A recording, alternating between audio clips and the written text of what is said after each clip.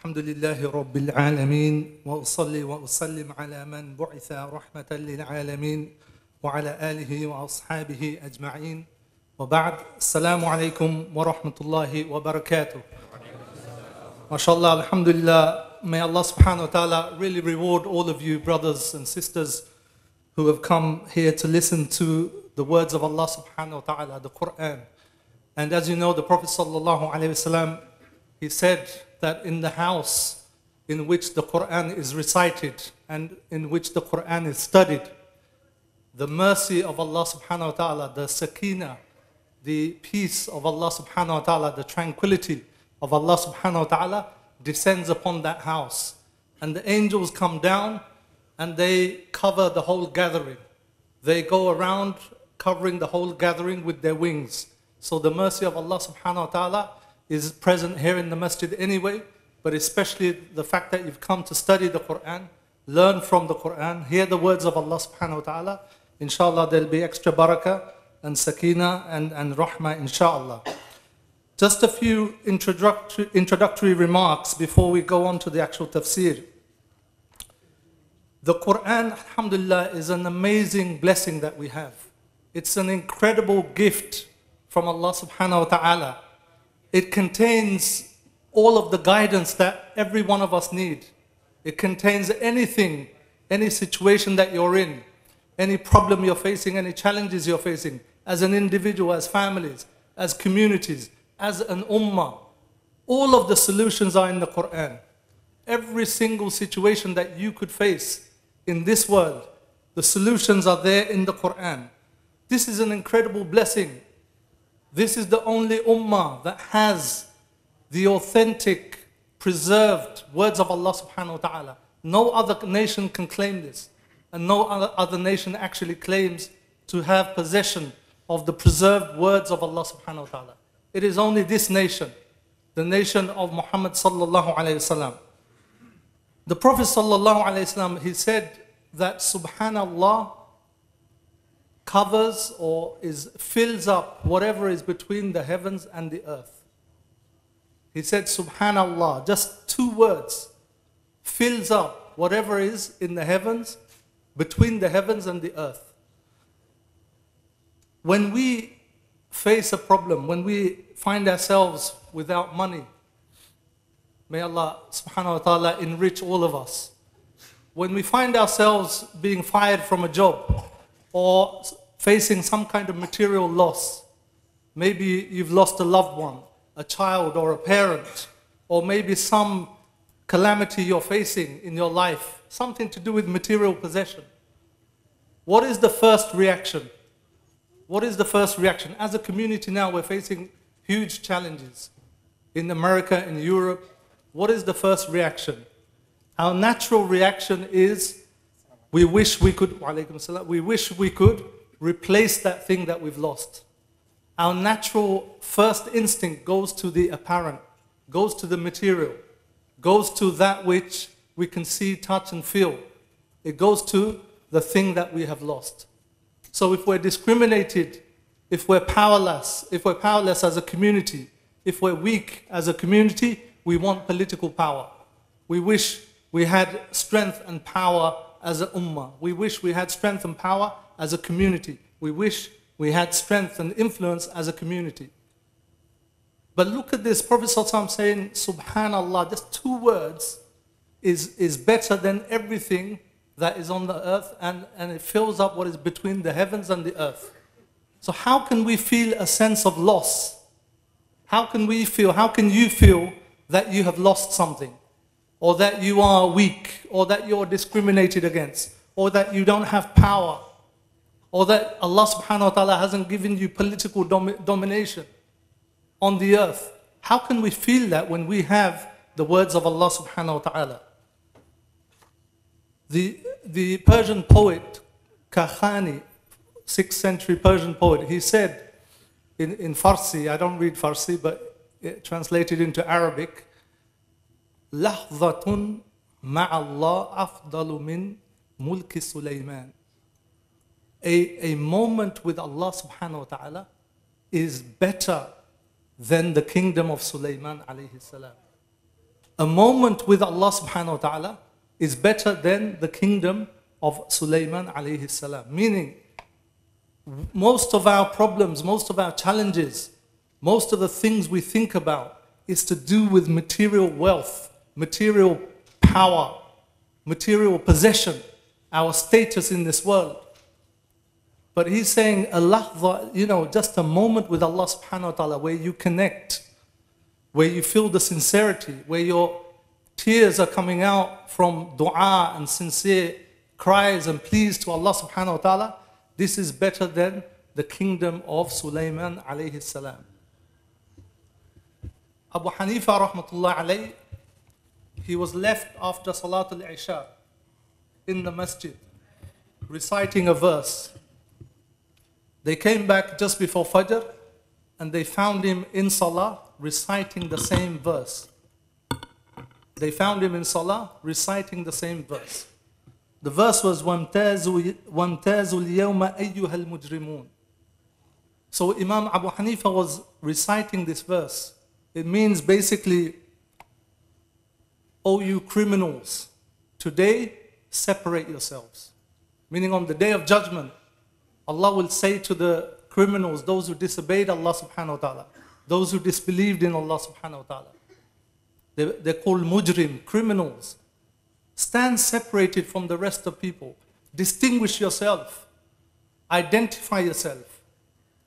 Just on that, Abu Hanifa rahmatullah alayhi, he was just so in awe and fear of this verse, of the meaning of this verse. In case, am I one of those criminals who will be asked on the day of judgment to stand aside from the rest of humanity? Abu Hanifa rahmatullah alayhi, he's reciting this verse all night in the salah. Just keeps on repeating until just before Fajr. Ibn Taymiyyah, when people were plotting against Ibn Taymiyyah rahmatullah alayhi, and word went to the governor, to the Amir, that Ibn Taymiyyah is plotting to take over your kingdom. He's got soldiers, he's got people behind him, he's got power, influence, he's popular as a sheikh. He's coming to take over your kingdom. The Amir sends people to Ibn Taymiyyah rahmatullah alayhi to ask him, is this true? What are you planning? Why are you doing this? If it's true, then obviously we'll kill you right here and there. Now, Ibn Taymiyyah said, why would I be doing that? Your kingdom, to me, is not worth even the value of a fly of a mosquito. Why would I be doing this?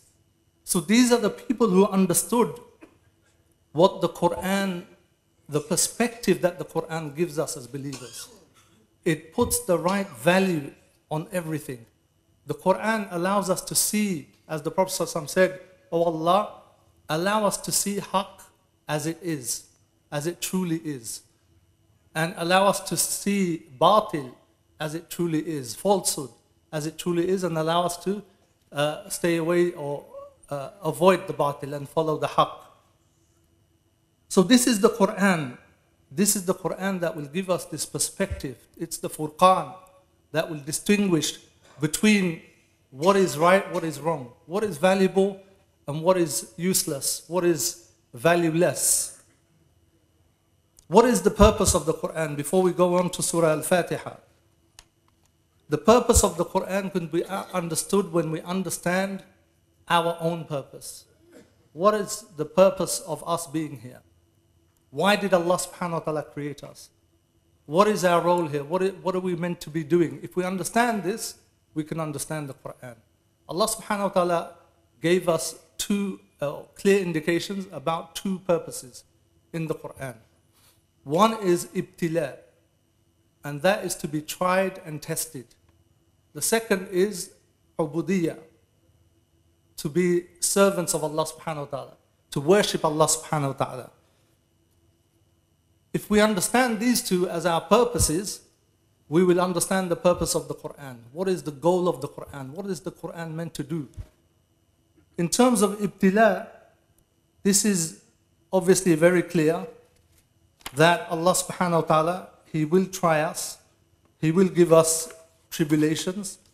We will be tried in many things, as Allah subhanahu wa ta'ala says, in the Quran, وَلَنَبْلُوَنَّكُمْ بِشَيْءٍ مِّنَ الْخَوْفِ وَالْجُوعِ وَنَقْصٍ مِّنَ الْأَمْوَالِ وَالْأَنفُسِ وَالثَّمَرَاتِ. Five things we will be tested in. Hunger, fear, some loss of wealth, some loss of life, and the fruits of whatever we grow, or agriculture, business, whatever. We will face some of these tests. It's a guarantee. This is the darul ibtila. الدنيا دار من لا دار له ويجمع فيها من لا عقل له. The dunya is the home, the abode of the homeless, the one who has no true home. Meaning the believers, their true home is Jannah. But those who don't have a true home, a permanent home in Jannah, they're the ones who, for this dunya is their home. And they're the ones who amass wealth, gather wealth in this dunya. They're the ones who have no intellect. So Allah subhanahu wa ta'ala has told us that He will be testing us with these five things: a loss of life, wealth, our produce, our investment in business, and we'll face some fear. We'll face hunger. This is what Allah subhanahu wa ta'ala has promised us. What will the Quran do? The Quran will tell us in every single situation of these five tests, what should be our reaction? How should we respond? What should we be thinking? How should we understand this test? This is what the Quran will be telling us. The Quran will be telling us the rules of life, the sunans of Allah subhanahu wa ta'ala. The Quran, for example, Nuh alayhi salam, he gave da'wah for how long? 950 years. Did they respond to him positively? Did he have a huge following? He was mocked. They rejected him. They mocked him. They said, he's building a ship, a boat on dry land. They took him for a laugh. None of them followed him except for a few. Was this a trial from Allah subhanahu wa ta'ala? Was this a tribulation? But look how Allah subhanahu wa ta'ala describes Nuh alayhi salam. He says that إِنَّهُ كَانَ عَبْدًا شَكُورًا. So the way Nuh alayhi salam saw this tribulation, this trial, he saw it as a gift. He saw it as a blessing. Because you can't be abdan shakura. Shukr means you give gratitude, you show gratitude. You say thank you for a favor that's been done to you. Hamd is when you praise Allah subhanahu wa ta'ala, regardless of whether He does any favor to you or not. But shukr is only in response to a favor done to you. Nuh alayhi salam is described as abdan shakura, even though for 950 years his da'wah was rejected. This was a trial and tribulation for Nuh alayhi salam. But he saw that as a gift from Allah subhanahu wa ta'ala. In that trial, in that tribulation, he saw that as a gift, and therefore he was showing gratitude to Allah subhanahu wa ta'ala. Social media now is in absolute meltdown. Because of political situation, because of certain trends we're seeing across the pond in Europe, people are in fear. People are really worried about the future. Muslims particularly. But how are we viewing this? How are we understanding this challenge? And what are we exactly supposed to do? Many people are taking different routes, but the Quran will tell you exactly what to do. And it's not the first thing that comes to your mind. It's not whatever emotion comes to you. The Quran will tell you exactly what to do. But you've got to bear with it. You've got to stick with it. You've got to have full yaqeen in it. The physical laws that we have, how many people have any doubt about it? About gravity, you drop something, it's going to fall. Or the fact that you can't walk through that wall, it's impossible.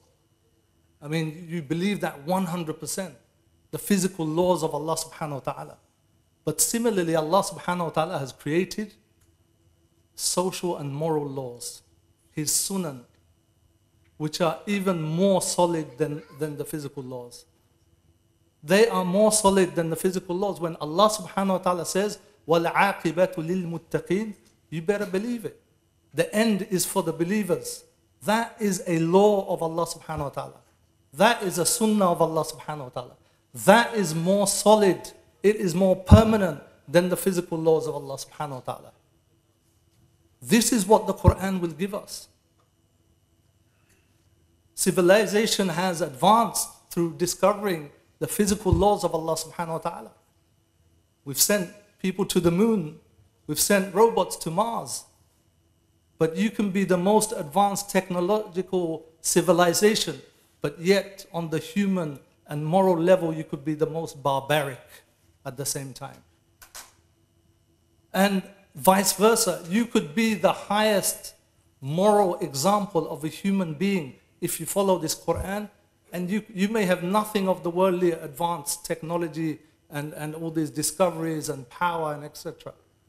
But you will be the highest role model, the highest example of civility, of ethics, of morality, of goodness in this dunya.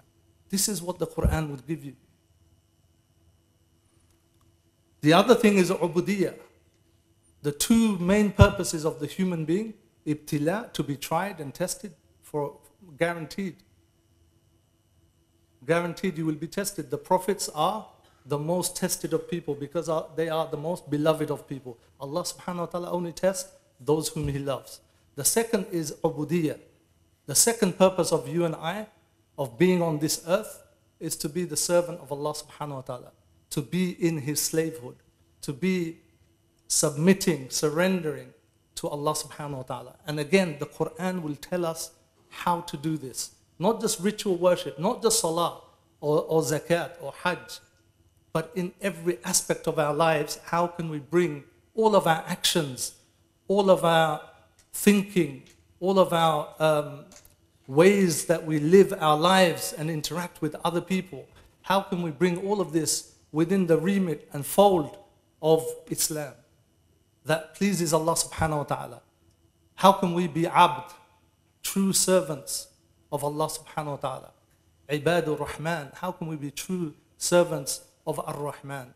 This is the second thing that the Quran will tell us in clear detail. The problem with us is that we have been distant away, far away from the Quran. One of the reasons, obviously, is the language. We read the Quran every day in salah or outside salah, but we don't access the meanings. How many of us really pick up a translation and read through the meanings? And even the lot of the eloquence and beauty and meaning and wisdom is lost in the translation. A lot of it's lost. We'll see with just Bismillah Rahman Rahim. Just this first one ayah, we'll see how the meaning is lost in translation. So, as Muslims, as individuals, as communities, we must return back to the Quran, the book of Allah subhanahu wa ta'ala, where guidance for every situation is there. Powerful motivation, reminders. The dunya is like a jewelry shop, but something wrong inside. There's diamonds, precious stones, rubies, emeralds, platinum, gold, silver, everything. But the pricing is wrong. The cheapest metal, the tin and the copper and just stone, is the most expensive in that shop. And the most precious stones, diamonds and precious metals, gold, platinum, these are the cheapest priced in that shop. So people rush towards the useless, worthless goods in the shop, thinking this is of value, thinking this is what is to be desired. This is the similitude of the dunya. It's like being in that shop, but the believers through the Quran can see what is worth the most, can see the true value of everything. They will know gold for what it is. They will know platinum and diamonds for what it is. The Quran will give them that perception, that basira, that inner sight, to see beyond the superficial, beyond the apparent, beyond the material, This is what the Quran will do for us, inshallah. So, there's many things we could say about the Quran, but obviously we don't want to spend the whole first session without starting on any of the verses of the Quran. One other thing, last thing to say, is come to the Quran completely empty. You know, they say, you know, leave your bags outside or leave your baggage outside. When you come to the Quran, truly try and leave your baggage outside. Baggage could be cultural baggage. Baggage could be sectarian baggage. So many people are introduced to the Quran through groups. You belong to this group, you learn their ideology, and then you learn the Quran through that ideology. Right? So if you believe if you're with a group that only focuses on, I don't know, tazkiyah, spiritualism, or purification, and overemphasizes that at the expense of other things, then you'll see the Quran through that lens. Or another group only talks about politics. There'll be time for questions, inshallah, after the session. Another group only sees the political. You know, if only we have political power, everything will be set right. And they read the Quran, they'll see it through those lenses. Not everybody, but I'm saying in general, this is how many Muslims, especially young, active Muslims, are introduced to the Quran. Or it could be some other ideology. I see on Facebook sometimes people talking about you don't need the hadith anymore, you don't need the sunnah anymore, Quraniyun, just the Quran. And they view the Quran just like that. They don't believe in the hadith. But we have to come to the Quran empty. Don't bring any baggage. Forget whatever you've learnt if it's not from the Quran. Don't come to give to Allah subhanahu wa ta'ala. How can we give to Allah subhanahu wa ta'ala? We come to take from Allah subhanahu wa ta'ala. We come to take from the Quran. We don't come to give to the Quran. We can give the Quran nothing. Abu Bakr radiallahu anh, he said, you know, which heaven or which sky will protect me, and which earth will provide me with refuge if I say something about Allah subhanahu wa ta'ala that He did not intend. So we come to the Quran empty, without any baggage, without any prejudices, without any preconceptions. We must leave all that behind and be prepared to listen to what Allah subhanahu wa ta'ala is saying. Yes, obviously, every person who explains the Quran through our tradition, the Mufassirin, the people who explained the Quran and delved into that, yes, they'll have certain opinions which they add to the Tafsir, and Tafsir is full of that. But when Allah subhanahu wa ta'ala says something clearly, and it's very easily understood, it's very black and white if you like, we must be prepared to take that on. We must be prepared to internalize that. And if Allah subhanahu wa ta'ala has a view on something, we as believers must believe in that fully. So let us begin with Bismillah ar-Rahman ar-Rahim. I'll talk about the virtues of Surah Fatiha probably next week. I'll begin with Bismillah ar-Rahman ar-Rahim because there's some difference of opinion. Not everybody reckons Bismillah ar-Rahman ar-Rahim to be part of Surah Al-Fatiha. Mainly Imam al-Shafi'i and other scholars and other tabi'in and some Sahaba said that Surah Fatiha includes Bismillah ar-Rahman ar-Rahim. But the other scholars, Imam Malik, Abu Hanifa, rahmatullah alayhi, one of the opinions of Imam Ahmad and their students, they said Bismillah ar-Rahman ar-Rahim is a separate ayah in the Quran. It's not part of Surah Fatiha. It's not in the surah. So that's why you get in the salah differences in recitation. Some imams, when they recite loud, they'll recite the Bismillah and then Surah Fatiha, because they believe it to be part of Surah Fatiha or something similar to that. So let's start with Bismillah ar-Rahman ar-Rahim, and then we'll go on to Surah Al-Fatiha. So most of us know the translation of Bismillah ar-Rahman ar-Rahim in the name of Allah, the most merciful, the most compassionate. Usually that's how it's translated. Now, the ba here is for the letter ba, Bismillah. There's two words here, ba and ism. Ba and ism, Bismillah. Three words. Let's focus on those three first. In the name of Allah. The ba, they said, is for three things. It could be that you're saying, I begin in the name of Allah subhanahu wa ta'ala, or I begin by the name of Allah subhanahu wa ta'ala, or I begin with the name of Allah subhanahu wa ta'ala. So whichever way you look at it, you're beginning with reliance or seeking help, isti'ana, relying and seeking help from Allah subhanahu wa ta'ala. But the word ism here, Bismillah, what does that mean? Name of Allah.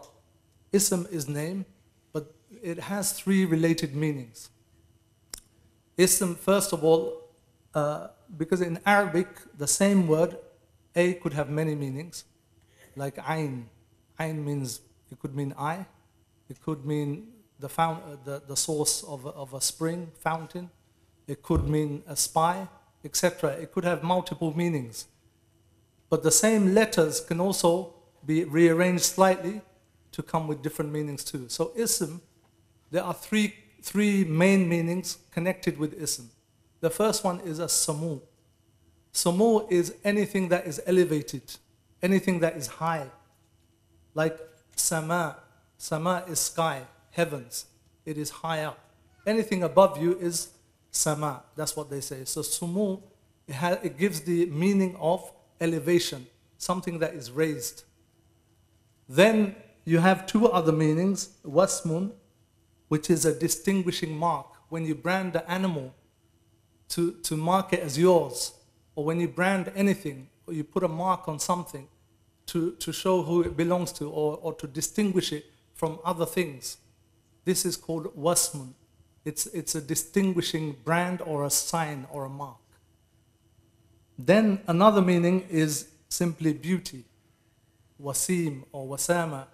It means that thing which is beautiful. Right? That thing which is beautiful. So you have three things here. You begin whatever we do with the name of Allah subhanahu wa ta'ala, or with this expression which combines three things. One is elevation, it's high.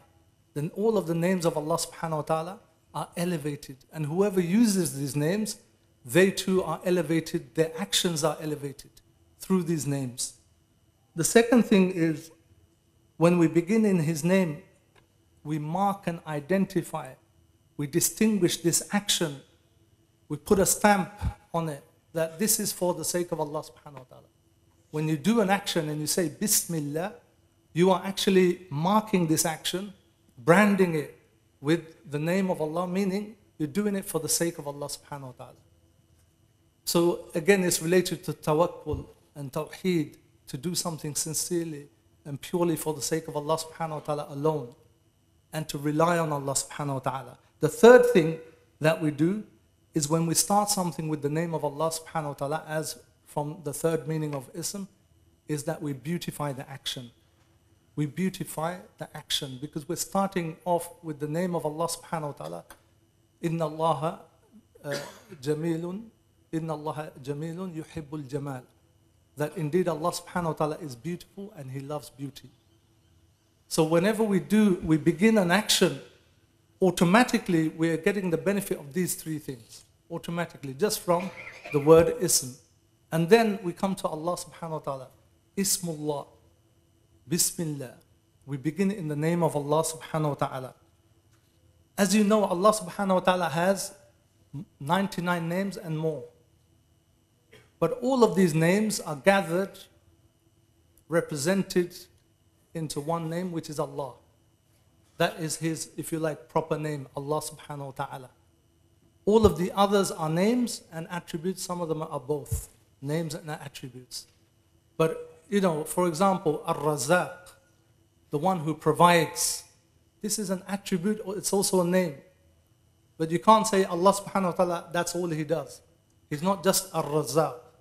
Or Al-Ghafur, right? He is the one who forgives often. But you can't say Allah subhanahu wa ta'ala, all He is, His only action is forgiveness. No, He does so many other things. He has so many other names and attributes. But all of these are gathered in the name Allah. And they said that Allah, the word Allah, this comes from 4 related meanings. 4 related meanings. The first one, Al-Ilah, the one who is worshipped, meaning Ma'bud, the one who is worshipped. This is the first meaning that comes from the word Allah. The second meaning that comes from this word, or related, is 2 things. One is to be confounded, to be bewildered, and or to almost lose your mind. You say, how can that be with Allah subhanahu wa ta'ala? Meaning that we cannot comprehend Allah subhanahu wa ta'ala. All efforts to understand the reality of Allah subhanahu wa ta'ala, it will leave your mind confounded and bewildered. You cannot fathom. Our brains, our limited minds cannot understand, cannot comprehend, cannot fathom the reality of Allah subhanahu wa ta'ala. It will leave. Abu Bakr radiallahu anhu, he said that my inability, my incomprehension of you, Ya Allah, is the comprehension of you. Meaning, you truly know Allah subhanahu wa ta'ala. If you believe, you can never truly know Him. You truly comprehend Allah subhanahu wa ta'ala when you accept that you can never truly know Him or comprehend Him or understand Him. Because He's beyond our ability. We've never seen Him. It's beyond our limited mind to understand His reality. The third meaning is Sakina. Another meaning that comes from the word Allah is Sakina, tranquility. And this is a very clear relationship. أَلَا بِذِكْرِ اللَّهِ تَطْمَئِنُّ الْقُلُوبِ. That isn't it with the remembrance of Allah subhanahu wa ta'ala that the hearts find peace, or the hearts are stilled. And the fourth meaning is the one that everybody needs, the one that everybody turns to in the time of need. So you have all of these 4 meanings related to the word Allah subhanahu wa ta'ala. Obviously He is much more than that. We're just talking about the word Allah. Bismillah. Then, when Allah subhanahu wa ta'ala has used this word, Allah instead of Rahman, He could have said Bismir Rahman, or Bismir Razaq, or Bismir Ghafur, or something, one of His other names. By Him using this name Allah, it allows us to use this sentence, Bismillah, in any action that we do, which is good, and it becomes the most appropriate name. So Allah subhanahu wa ta'ala, when you're hungry, when you're in need of rizq, you'll call Ar-Razzaq. When you want to make tawbah, and you want Allah subhanahu wa ta'ala forgive your sins, you'll call on the Ghafur. When you want Allah subhanahu wa ta'ala to have mercy on you, you'll call on Ar-Rahim. And so forth. For every need, there is a name of Allah subhanahu wa ta'ala. But if you had to do that every time you have a particular need, and you had to say in the name of Ar-Razzaq, or for rizq, for provision, or for mercy in the name of Ar-Rahim, or to forgive you in the name of Al-Ghafur, this would be impossible for most people to do. First of all, we don't know many names apart from a few that we know. We don't know all the names of Allah subhanahu wa ta'ala. Secondly, how are we going to remember which one to say at what point? But by Allah subhanahu wa ta'ala giving us this word in this sentence, it actually means that I begin in the name of Allah, seeking help with His most relevant, appropriate name for the action I'm about to do. Subhanallah. Isn't that a gift? Isn't that a blessing? I am beginning in the name of Allah, which contains the most appropriate, most relevant name that will fulfill the need I am calling Him for, that I am beginning this action for. So when we say Bismillah, it contains all His names and the one most appropriate to the thing you are doing. The other thing is, you'll notice in this sentence, Bismillahir Rahmanir Rahim, in actual fact, it's an incomplete sentence. Because if you translated it, it would mean in the name of Allah. Obviously, we don't mean incomplete as deficient. This is Quran, these words of Allah subhanahu wa ta'ala. They said it's mahdhuf, it's mahdhuf, it's omitted, if you like, because it's understood.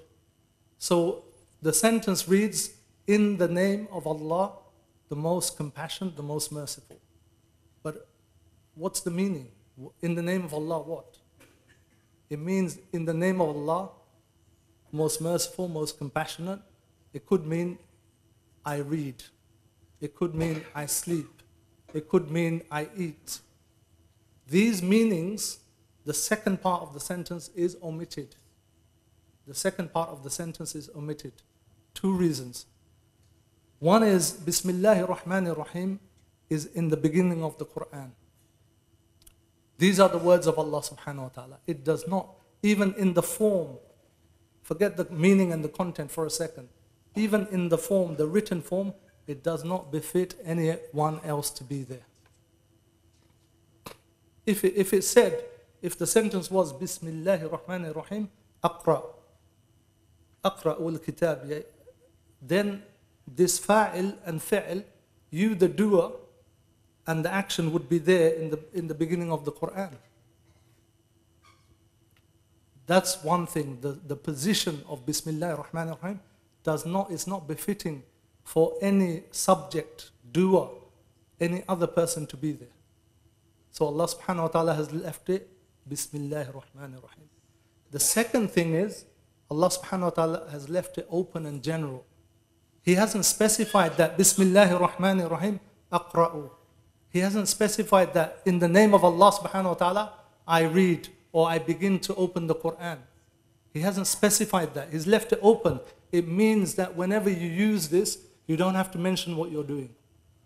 So when you go to sleep, when you're eating food, when you're opening your shop in the morning, when you leave the house, when you enter the house, when you enter the masjid, whatever action you're doing, you can just simply say Bismillahir Rahmanir Rahim, and the second part, the second part is the blank is automatically filled. And therefore this sentence becomes applicable for an unlimited amount of situations in our lives. It becomes applicable for any good that we're doing. And the barakah and the isti'anah, the help of Allah subhanahu wa ta'ala, the blessings of Allah subhanahu wa ta'ala, everything is in the action simply by mentioning this sentence. This is the blessing of Allah subhanahu wa ta'ala. Then Allah subhanahu wa ta'ala adds Ar-Rahman Ar-Rahim. And this is very, very important because this is the introduction to Allah subhanahu wa ta'ala. He's opening His book. He's starting His book. And He's introducing His name. Although Allah contains all the names, but then He chose specifically Ar-Rahman Ar-Rahim. Ar-Rahman Ar-Rahim. And this is so important. First impressions count, as they say. Allah subhanahu wa ta'ala wants to introduce Himself to us with those qualities of His, of mercy, of compassion. This is Allah subhanahu wa ta'ala. Ar-Rahman and Ar-Rahim are what they call mubalagha. When a word is in such a form that it has extra meaning or extra power. So Ar-Rahman is not just merciful. It is the one who is overflowing with abundance of mercy and compassion all of the time. It's just overflowing. It's there all the time. It covers the whole universe. It covers all His creation. It is there in a quality that can only be appropriate for the divine. It is something we cannot imagine, we cannot fathom, we cannot limit with our own understanding of what this mercy is. And Rahim, same thing, it's on the mubalagha. It's powerful, it's extra, it's always there. But Rahim, they said, is connected to the believers. Rahman is for everybody. Rahman is for the believers, disbelievers, everybody, the whole creation. And it's always there. But Rahim is connected to the believers. This is a special kind of extra mercy just for the believers. As Allah subhanahu wa ta'ala says, وَكَانَ بِالْمُؤْمِنِينَ رَحِيمًا, that He was merciful to the believers. He didn't say Rahmana, He said Rahima, with the believers.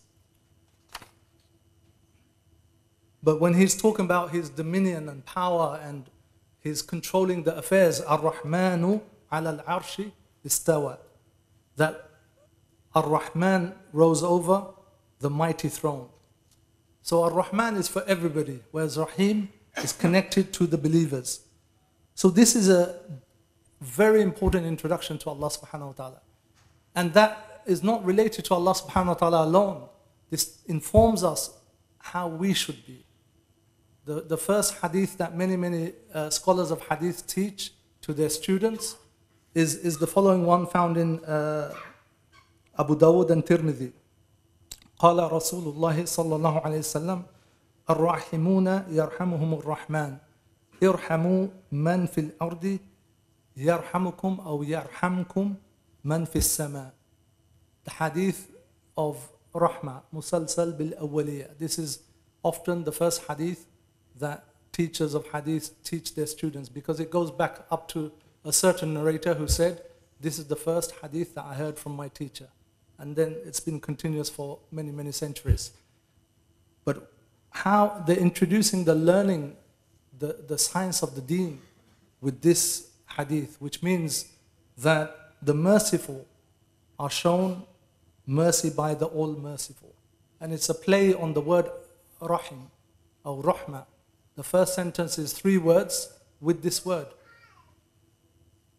Ar-Rahimuna yarhamuhumur Rahman.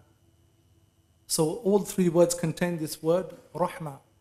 The merciful ones are shown mercy by the all-merciful. Have mercy to those on earth, and the Lord of the heavens, the Rahman in the sama, He will have mercy on you.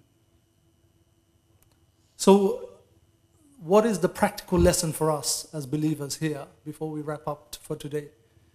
The practical lesson, the practical implication of this, Bismillah ar-Rahman ar-Rahim, this beautiful gift, this amazing sentence, is that we, in all our actions, we must be conscious of why we're doing it. We can't say Bismillah and do something haram. Can we? We can't. It has to be, we have to be conscious of why we're doing something. And we should think, can I say Bismillah on this action? That will prevent us from doing many haram. The second thing is the fact that Allah subhanahu wa ta'ala has given us this beautiful sentence, which contains all His names, is such a powerful reliance.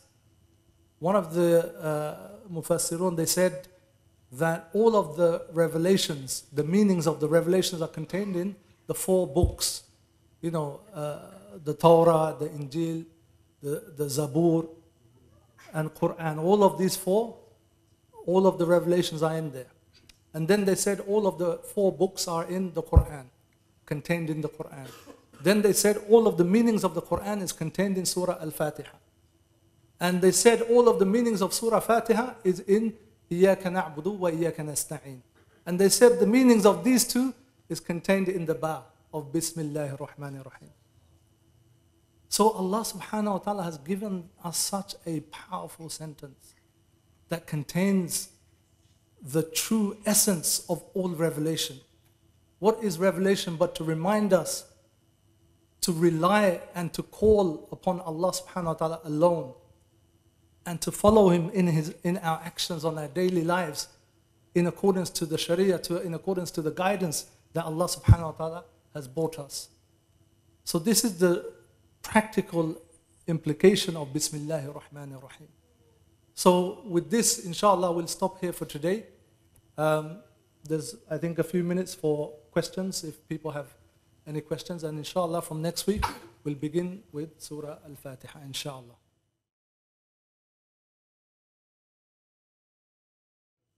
So the brother's asking that, you know, all of these meanings that we just heard, or when you read a tafsir in Arabic, obviously it's not present in the English translation. So what do we do? You know, people come very disappointed later on because they've been reading the English translation. Then they discover, subhanAllah, all these powerful meanings and eloquence and beauty of the sentence and the words. It's not there in the English. And that's very true. That's why when you translate the Quran, it usually says translation of the meanings of the Quran. It's not the Quran. A translation is not the Quran. A translation will always be limited. There's only so much you can say. I believe there's been some efforts now to translate the Quran with a lot of the tafsir points together in one place. There's some criticism of some aspects of it, but there are efforts being made to improve that. That's probably the only way. If you're just stuck in the English language, which most of us are, you're going to be able to access the meanings. But also, some of the tafsir of the Quran are being translated as well. So you can access those. Ibn Kathir, I believe, all of it's been translated.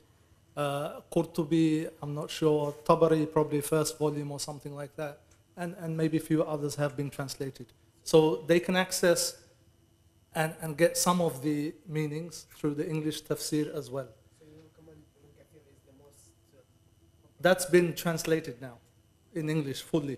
I'm not aware of any other Quran tafsir that's been 100% translated. What I meant, is a good point. Brothers raised that, somebody listening in, is when I said, Bismillah Rahman Rahim, the sentence is incomplete. I don't mean it in any deficient way. It's not incomplete in that sense. It's a bit of a linguistic point, because in Arabic, when you have the ba, they say there is something connected to the ba, something muta'allaq with the ba. That muta'allaq, that connecting thing, is missing from Bismillah Rahman Rahim. What is that connecting thing? It's usually something you're doing, or a verb, or an action.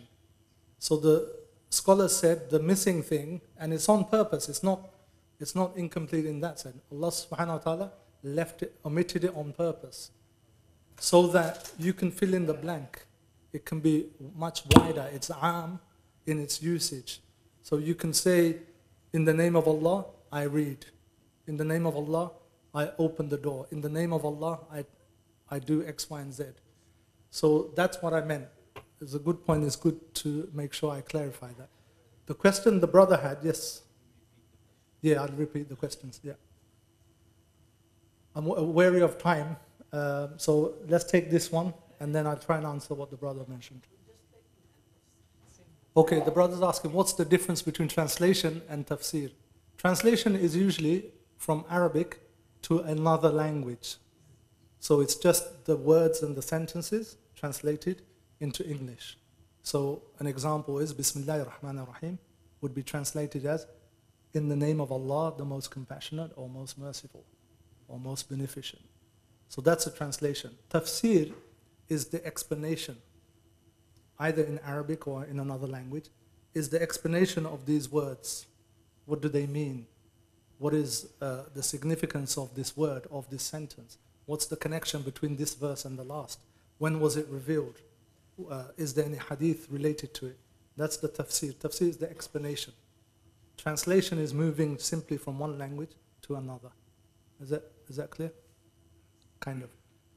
The brother had a question, which was, he said the Quran wasn't present as a book in the time of the Prophet ﷺ. It wasn't in the time of Abu Bakr radiallahu an, and Umar, and then until Uthman radiallahu anhum jami'an. That's not correct. First of all, the Quran, Allah subhanahu wa ta'ala says that He has revealed this book, and indeed we will preserve it.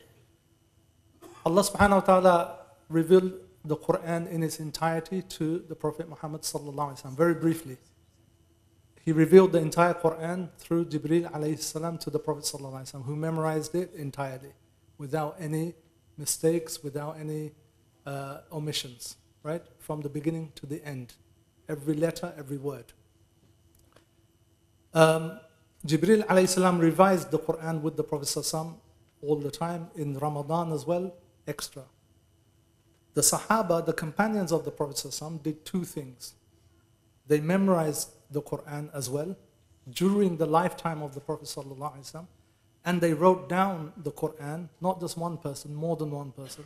The Prophet ﷺ had assigned scribes who wrote down the Quran, the entire Quran, during his lifetime, but not collated in a book, in one book. They wrote it down on different parchments, on leather, on bone, on skin, different materials. But they wrote it all down in its entirety, and they memorized the entire Quran. So we don't rely on a particular book that came later. What the Uthman copy that you said, when you open up, this is Uthman copy or Uthmani copy of the Quran, that is something different. Because the Quran was collated even before Uthman radiallahu anh. It was put into a book before Uthman radiallahu anh. But as you know, the Prophet ﷺ said that the Quran has been revealed on 7 ahruf, 7 letters. In other words, the Quran was revealed in Arabic, number one, but it had space and room for different dialects of the Arab tribes around the Prophet ﷺ, around the Quraysh. But it was revealed in the dialect of the Quraysh, but it allowed for, in certain instances, in certain words, a variation of a letter or the way you pronounce something without changing the meaning. It allowed some variation. Now these variations and these copies were being copied one after another. These were existing. But also the people who memorized the Quran were present, the Sahaba and their students and their students. Now what happens is, by the time of Uthman radiallahu anh, the Muslims have now gone into many, many other lands, new non-Arab lands. New Muslims are coming into the deen. They're having to learn the Quran. Now, sometimes they may come across this dialect, or sometimes they come across this way of writing. And in the beginning, there was no tashkil. There were no fatha, dhamma, and kasra. So there was a possibility of new Muslims who were non-Arab, Arabic was not their tongue, of them being confused, or finding it difficult, or making mistakes, etc., etc.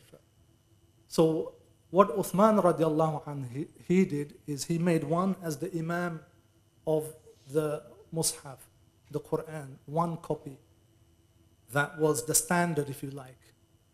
All the other copies, they didn't have different meanings or different words. Yes, there are some acceptable slight variations in the letters or the pronunciation, and it could slightly change the meaning, but not significantly. What Uthman radiallahu anh did, and this is part of the preservation that Allah subhanahu wa ta'ala has promised, he standardized one version. And very clear, and he asked the others to be burnt. But in terms of those who memorized the Quran, they memorized knowing different variant readings of the Quran. That was still present. But he asked the others to be burnt to avoid confusion. And that's why today, alhamdulillah, we have millions and millions of copies of Quran, and no two are dissimilar to each other. No two are different. They're exactly the same. Millions of copies throughout the centuries. You can pick up the exact Uthman radiallahu anh, his copy from one of the museums where it's kept, either in Turkey or somewhere else, and you can compare with today's copy, and there's no difference. So and he wasn't killed because he arranged the Quran. That's a misinformation. He was killed for some other reason. There was some other political issues going on. It wasn't because he was gathering. And secondly, very important, the order of the Quran. We know it was revealed in one order, with Iqra first, right? It was revealed in one order over 23 years. But in terms of compilation, it was done in a different order, which we find today in the Mus'haf. Starting from Surah Al-Fatiha to Surah An-Nas. But that ordering sequence was done in the lifetime of the Prophet ﷺ. He told his scribes, place this ayah in this surah, place this surah after this surah, place this surah before this surah. So there's no interference of any other people in terms of the sequence, the formatting, the compilation, nothing. The Quran is exactly as it has been revealed to the Prophet Muhammad ﷺ, exactly as Allah subhanahu wa ta'ala has promised to preserve it.